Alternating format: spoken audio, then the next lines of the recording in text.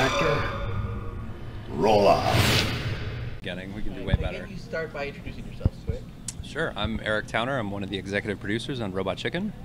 Hello. I'm John Harvatine IV. I'm one of the executive producers of Robot Chicken. Huh.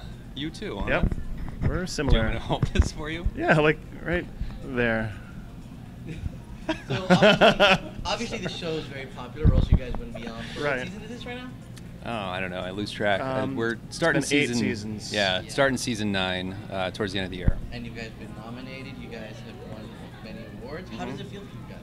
It's always exciting. I think it's super cool to be nominated for an Emmy or really anything. And Annie, we'll take whatever we can get. Consolation prize, anything. Yeah, We it's love exciting because we're also fans of the show. So being able to make more episodes, it's a fun thing to do. How do you enjoy getting paid to play with toys? It's a little surreal. I think there was a pinch me moment where it's like, you know what, I would be kind of doing this on my own time anyway. But yeah, to make a living playing with toys and Yeah. hanging out with your friends is pretty cool. Technically, we don't play with them. You know, we animate them and things like that. But yeah. Oh, is that what we're I mean, I wish I was just sitting at my desk, moving it around and taking pictures. Yeah, it's a Wait, lot is that of what stop work. It's a motion lot of is? hard work. I don't know what it is. Yeah. Something like that. You know, a lot of people don't know about the difficulties you guys have in doing stop motion, all that. How challenging is it for people who don't know much about the whole concept behind it? We should make it sound really hard so no one else does it. Yeah, good thinking. It's really hard. No, it's actually pretty You don't want to do it. Nobody should do it. Yeah, I mean, anyone can pick up a camera and start moving things around, and we encourage it because it's a lot of fun and you should do it. But it's a challenge when you have, you know, all the moving parts that a show like Robot Chicken has, all the artists in every department that you have to have in sync to make the show. So it's not easy. It's not for the weak. Yeah, and it takes a lot of patience. I mean, the animators are getting between 8 and 10 seconds of animation in an entire day of work. So it takes a lot of patience, a lot of persistence, constantly fighting gravity, things like that. But at the end, it turns out really cool. It's a lot of fun. So how long would it take you to make one episode? It's like three or 4 years. Well, we shoot them all together, so I guess one episode, I mean, it'd maybe be 2 weeks on the stages, but all said and done in a season, it's probably about 13 months to do a season. 20 episodes. 20 episodes, about 13 months. What is the best accolade you guys have had feeling for yourselves doing this show? I'd say right now. Yeah, this is it. This is it. This is the pinnacle. This is right at the top.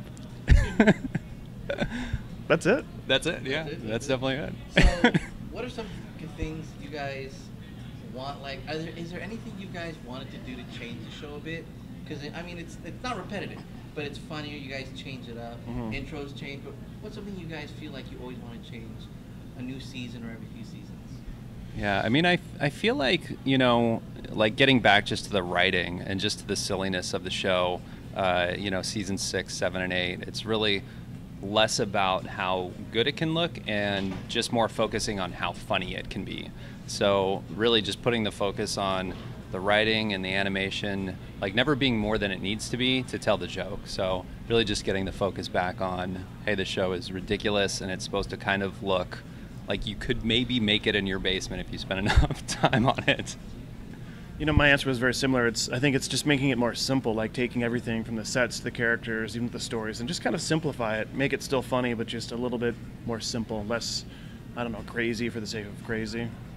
Simple is my keyword there. Simple. Kiss. Keep Simple it kiss. simple, stupid. Yep. Yeah.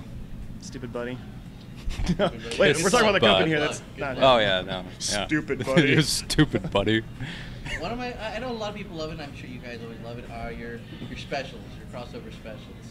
Are there any, I've been able to ask Seth, I've been able to ask a few of you guys, what's one you now want to do? Like you have done a couple now. Well, we're going to be doing one that I think is kind of a little bit of a dreamboat coming into the dock. It's Coming into the dock. It's a Walking Dead special, so we're going to be doing that to kick off season 9, which is going to be really exciting.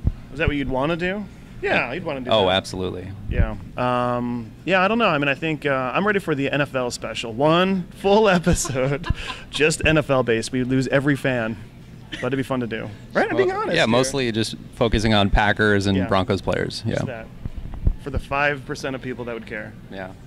Let's really alienate. Let's really alienate our audience by Be doing worth a it. sports We'll stick with special. us. Yeah, sports special. Okay. You you want to take over? Oh yeah, is it? You know, Sorry, Yeah, I kind of made it. Yeah, you did pretty good. Let's take some breaks. So, what are some things you'd like to say to people who would like to get into?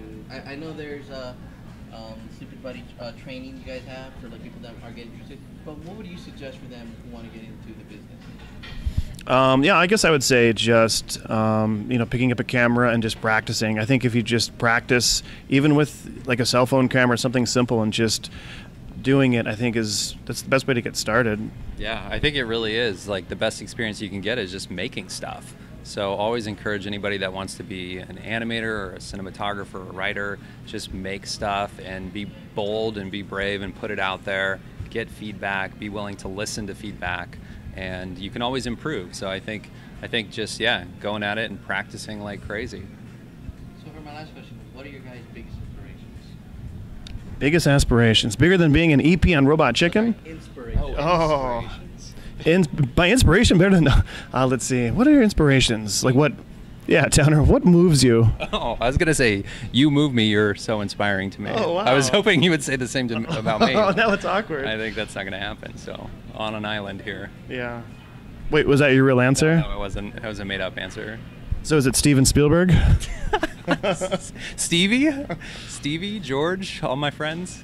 Yeah. No, I think just growing up and enjoying animation and enjoying stop motion, like the Harryhausen, the Aardman stuff. Like I loved all of that stuff growing up, and the storytelling is always a big, inspiring factor. Is just making stuff and telling stories.